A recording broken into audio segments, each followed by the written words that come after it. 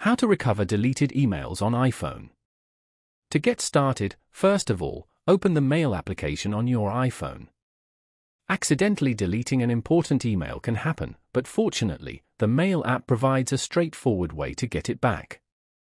Opening the Mail app, it's taken to the Mailboxes page where you can view all available folders.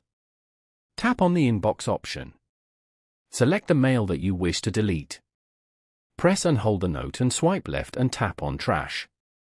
Now, go back to the Mailboxes page and tap on the Trash option. Here you'll see the emails that were recently deleted. To restore the mail, simply tap on the Select button at the top right corner and select the mail. Now, tap Move at the bottom. From the list of folders, choose Inbox or any folder you prefer. The message will disappear from the trash and reappear instantly in your main inbox, fully recovered.